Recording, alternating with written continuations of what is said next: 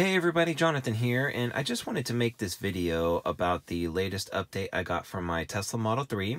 So this is 2019.8.3. So you can see here it says it comes with the peak power increase, the auto steer stoplight warning, the summon with key fob, Sentry mode. Sentry mode was already there on the 5.15, and the dash cam, it just tells you now that it can record with the cameras on the side as well.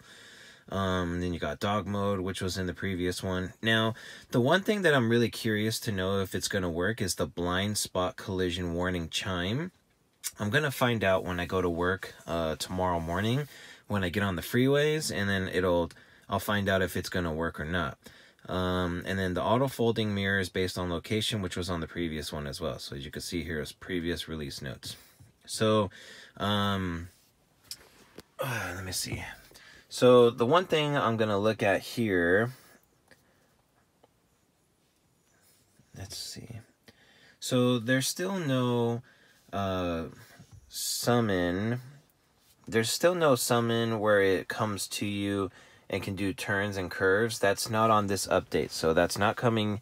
That's coming soon, but it's not on the 8.3. So you could see here, the summon here, I could hit customize summon and it's still the standard summon as usual. And if you go down, you'll see the blind spot collision warning chime is right here. Now, there's really nothing else that's new in this update.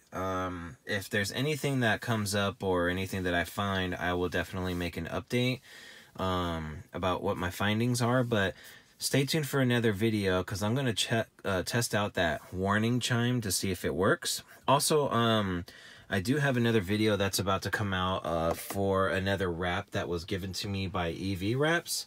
So stay tuned for that. It's coming soon, and I'll also have some to give away as well. Thanks again for watching, and have a good one.